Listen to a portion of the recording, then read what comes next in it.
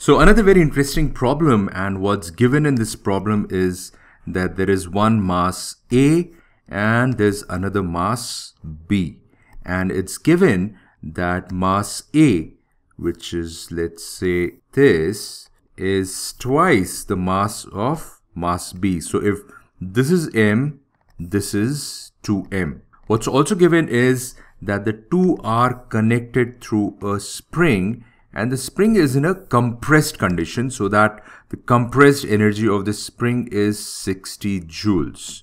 Now, these two masses are let go, the spring is released, so that both the masses move in opposite direction in such a way that the entire energy of the spring is given to mass A and mass B. And the question is, what is the kinetic energy of the two masses after the release? So this is a very nice question which will make use of both the conservation of mechanical energy as well as the conservation of momentum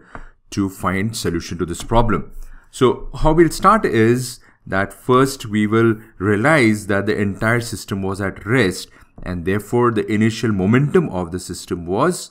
0, and the final momentum of the system was, let us say, ma, which is the mass of A, into velocity of A, which is the velocity after the spring is let go, plus mass B into velocity of mass B. And if we substitute the values, we know that mass A is twice that of mass B, so we'll put 2mVA plus mVB, and what we get is VB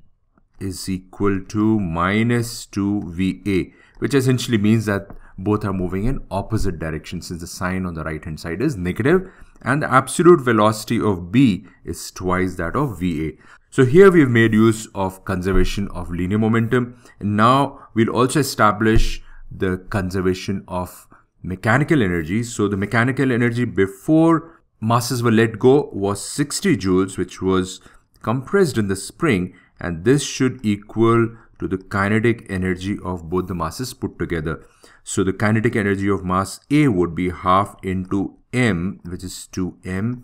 into VA square,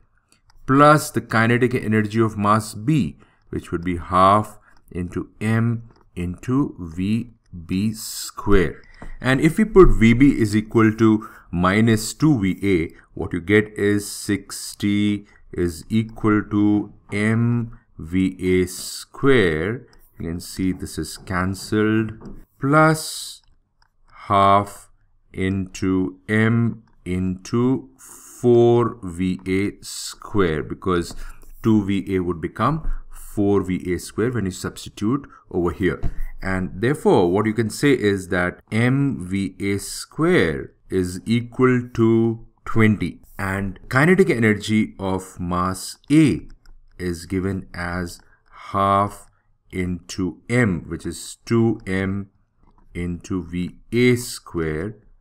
which is equal to mVA square, and we've just calculated mVA square is 20. So we can say that kinetic energy of mass A is equal to 20 joules, and the kinetic energy of mass B would therefore be equal to 60 joules minus 20 joules, which is equal to 40 joules.